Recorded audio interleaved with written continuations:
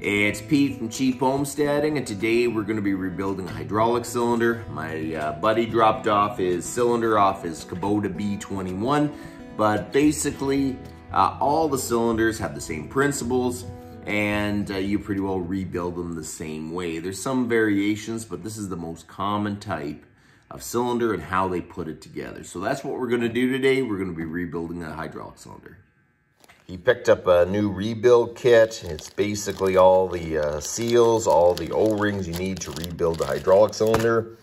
I said this cylinder is off of a B21, but basically I think B20s and a lot of other Kubotas of that era had these cylinders.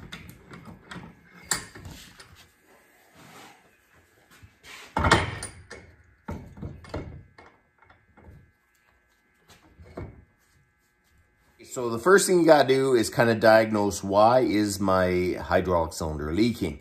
The first thing is wear, like it's just wore out. So if your cylinder moves this easy, you probably just need to put new seals in it. It's probably just wore out. Number two is you look for marks, scratches where you've dropped things on the cylinder rod. And this is a bucket cylinder, so it's really common for things to fall out of the bucket and land on the rod. So you look for any marks, scratches, whatever. And if that looks all good, number three is basically the rod is bent and it kind of puts force on the seal and wears it prematurely. So you can pull it out and see if it looks straight, but really we're going to be pulling it apart and we'll throw a straight edge on it, make sure it's straight before we put it all back together. So let's start pulling it apart. The first thing you do, you throw your cylinder in the vise, and there is special tools to remove these caps, but most people don't have them at home, but most people do have a pipe wrench. You know, pipe wrenches do make little marks on the cap, but as I say, most people don't have the proper tools to actually take the cap off without making a mark. You can still make a really good repair. There's just going to be very slight marking on the end of the cap.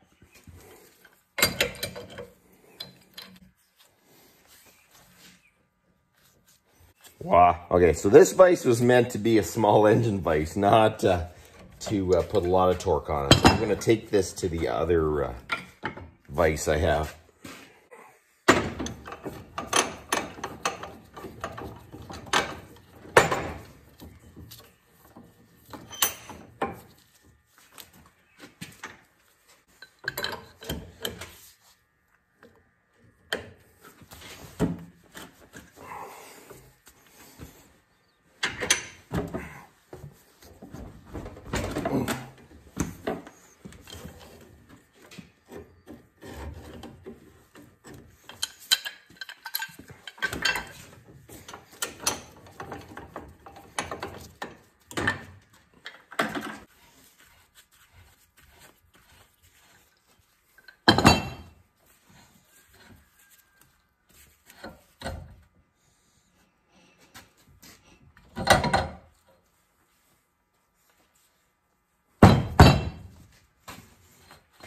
So now we're going to check the condition of the cylinder before we rebuild it. So get a flashlight, shine down there, see if there's any scratches, debris, or whatever. If that looks good, just go and rebuild it. But if there is some scratching, a good rule of thumb is basically if you can feel it with your fingernail, it's too much. So it kind of gives you a good idea how deep a scratch has to be before it can really do damage to a seal. So just keep that in mind. If you just rebuild a cylinder that has scratching in the bore, it's probably not going to last too long. So we're going to file off any burring that happened because of the pipe wrench.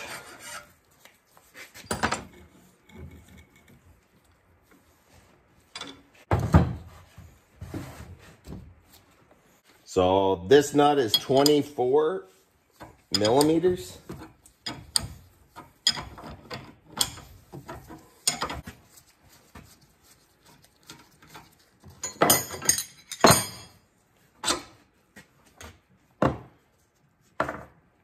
Gonna remove this O-ring.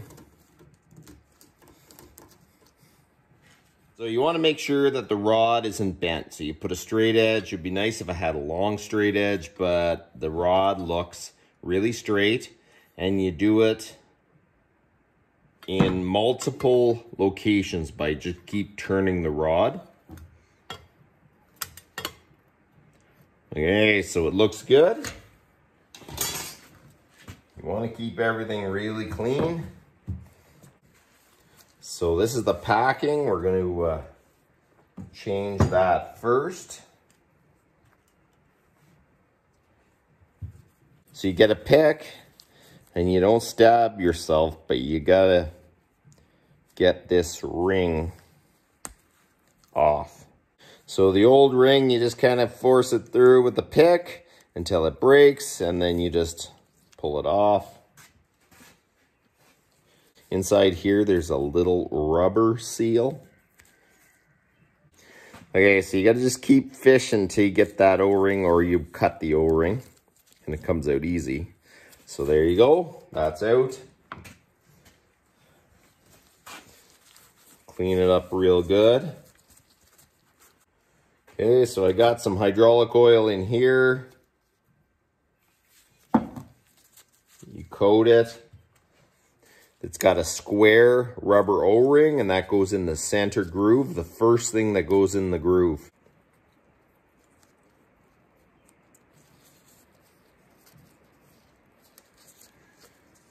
And make sure that the square O-ring is sitting flat and it's not twisted in there. The next one is this ring. They are stretchy, but they're not as stretchy as one would think. They're pretty tough. So you kind of have to wheel it around until it comes on. Kind of hard to show you. There we go. And you kind of keep going back and forth till it's on. You look at it and you go, my gracious, it is like stretched. But if you push it and keep compressing it, it kind of goes back. It's actually quite amazing material. So you just keep pushing it and squishing it back, and it actually goes back into its pretty much its old shape. So you keep doing it. So there you go, it's on. Now you get these rings, and I'm going to pop them on. They're self-explanatory. I like to use, I see the one slot is here. I like to put the other one at 180. So one slot's there, the other one's there.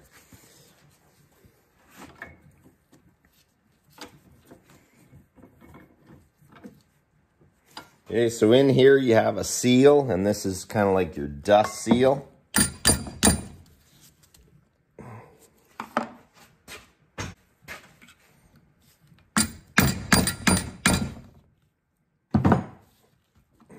Man, she's stuck in there. There we go. His cylinder was leaking from the rod. It was just coming out where the rod was, and this is the seal that leaks it. This seal here is just a dust seal to keep dirt from going in, but this one here is the one that actually seals the oil, and it is flat. So that's why it was leaking. So now we got to try to get that out. So you get a pick and you jam it into the seal, and then you try to get it out.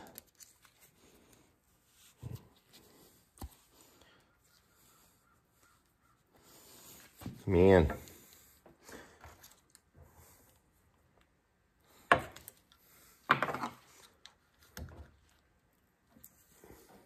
There you go. Wow, seal came out in multiple pieces.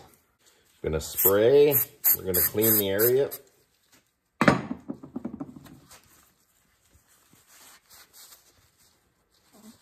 So this is the seal we're gonna put in. If you look right here, there is a little lip.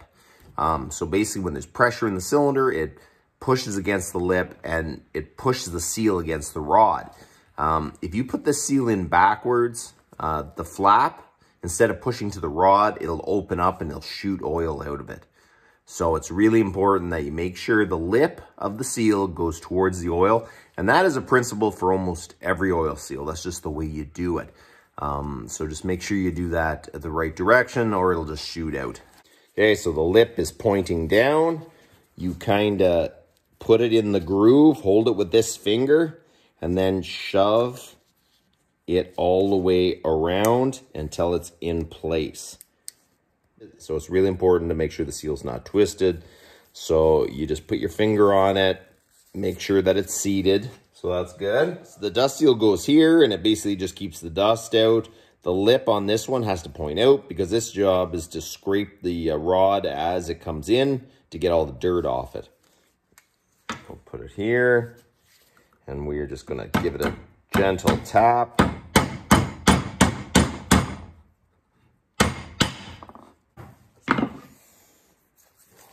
Okay, so there you go. The seal is installed. So now we just got to change this O-ring. So you kind of keep an eye where this backup ring is and the O-ring is. So the backup ring goes this direction. This is the new backup ring. It's really hard to see. It looks flat, but basically there's a concave on one side that meets up with the O-ring. It's a flat one on this side. The flat side goes against this side of your cap.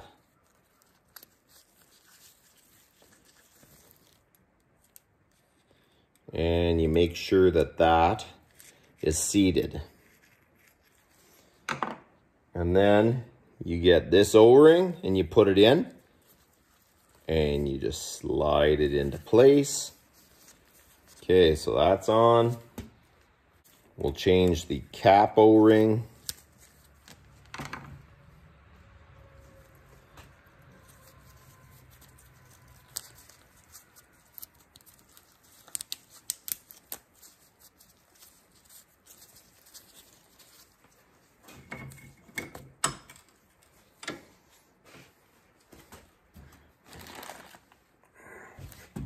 So you get your cap, you throw some hydraulic oil on all the sealing surfaces. And when you push in, gently turn and it should slide on. There is an O-ring that goes on here.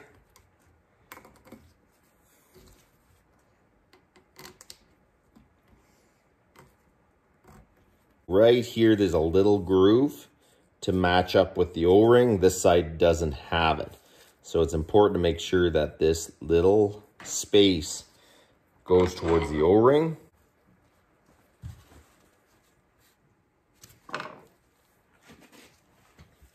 I like to put some brake clean or carb cleaner on here and then get all the oil off and put Loctite.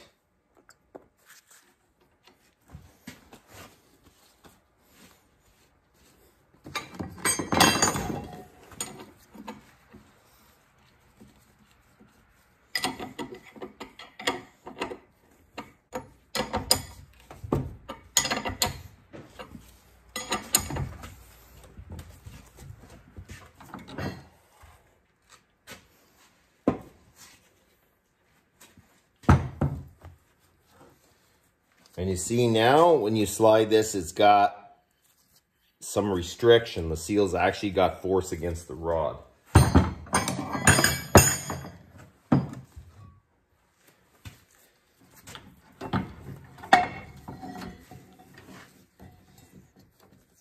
Okay, so I'm going to put a little bit of hydraulic oil in the bore on here.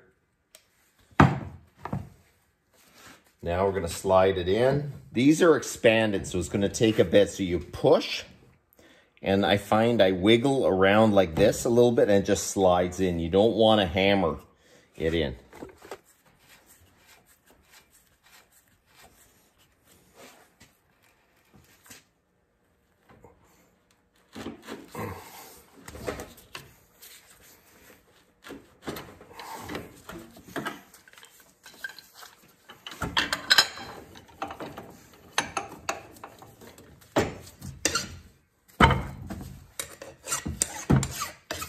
The cylinder is done. I'm gonna throw it outside so my buddy can pick it up. But I just want to make this video to show you guys that it isn't really that hard to rebuild a cylinder.